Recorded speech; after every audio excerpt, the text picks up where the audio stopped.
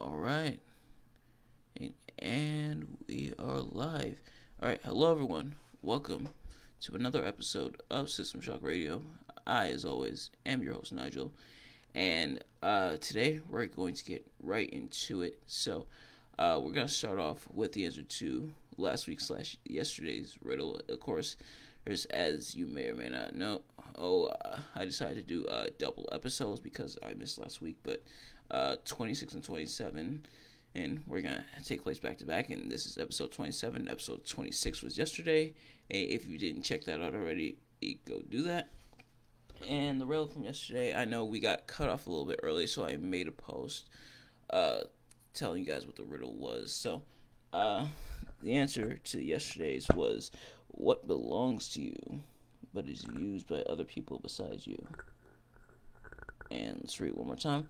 What belongs to you but is used by other people besides you?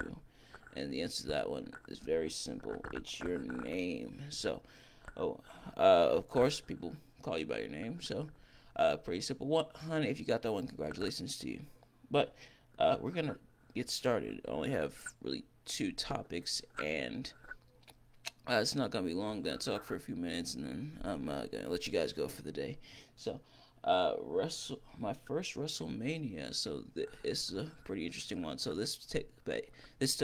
place back in 2008. For those of you who know me, know that I'm a huge fan of wrestling, and my first WrestleMania was WrestleMania 24. Now, unfortunately, I didn't go there live. It was all the way in Orlando, Florida, a place that WWE has gone back to for WrestleMania several times before.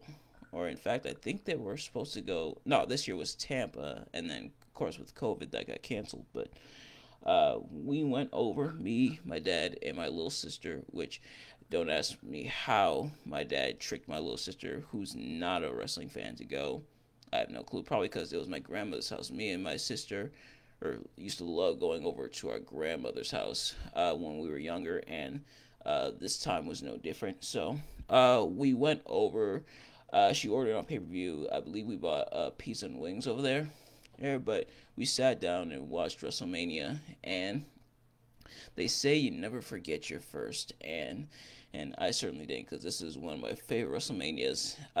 Even on the WWE Network, I've gone back and watched this WrestleMania in particular because it's such a fun one to watch with a really good match card. 2008 in general was a good year for WWE, in my opinion. The Royal Rumble was pretty good. John Cena came back. CM Punk and Jeff Hardy were starting to get pushed. Shawn Michaels, of course, showed up and showed out for Mania. Michaels had that awesome feud with Jericho. 2008 was a pretty good year. And this WrestleMania was no different. This was a pretty fun WrestleMania to go watch. Of course, Shawn Michaels took on Ric Flair in Ric Flair's retirement match, the infamous "I'm sorry, I love you" moment. Edge took on Undertaker. Undertaker, of course, kept on to the streak. At this point, he was 16-0, I believe.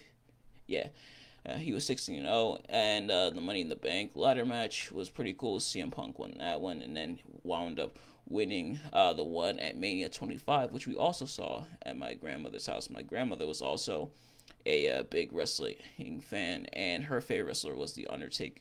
And I have an interesting story about that. Maybe I'll tell it some other time. But that one was my first and probably one of my most memorable. And 2008 was when I really started to get into wrestling.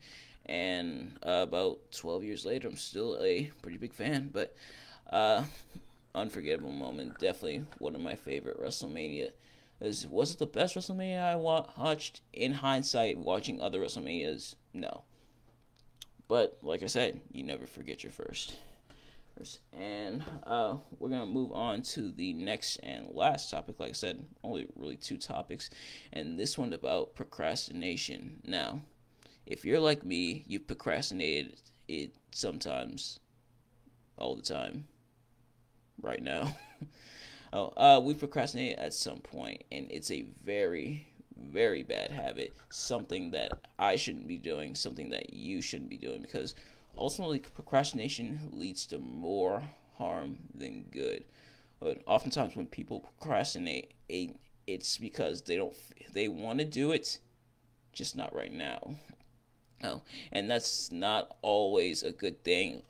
And always do it if you can do it right then and there. So, sometimes you legitimately can't do something because you may not have the right but sometimes you just put it off, and then uh, you still haven't done it days later, and it's still there, and you still have to do it. Putting it off doesn't mean it goes away. You still have to do it. But the thing about procrastination is, if you put it off, you still have to do it on top of everything else you have to do. So, for example, let's say Monday you're supposed to finish up your laundry. So you don't finish up your laundry. You say, "Oh, I'll do it tomorrow." But then tomorrow, oh, you gotta go to the store. So, well, come Tuesday, you gotta do your laundry and go to the store instead of just one. But let's say Tuesday, you're like, I don't feel like going out. Oh, and Wednesday, let's say, hey, Wednesday, you decide to go for a walk around the park. So now you gotta do your laundry, go to the store, and walk around the park. All right, so you see how it starts to pile up after a while. Oh, and if you don't do that Thursday, you got something else to do, and now you got 4 things that you have to do.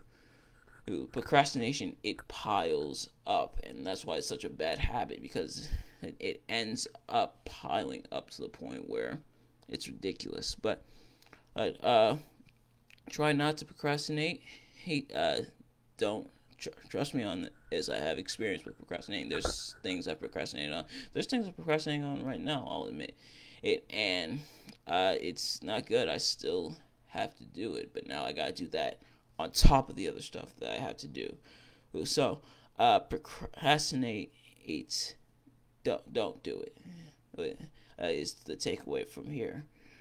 But thank you all so much for tuning in. Like I said, pretty short, pretty sweet episode. I'm gonna leave you guys with next week's riddle. So here we go. Next week's riddle is, what goes up but never comes back down. And let's read it one more time. What goes up but never comes back down. Ladies and gentlemen, that's your riddle next week. Thank you all so much for tuning in, and see you all. Have a great week. Peace.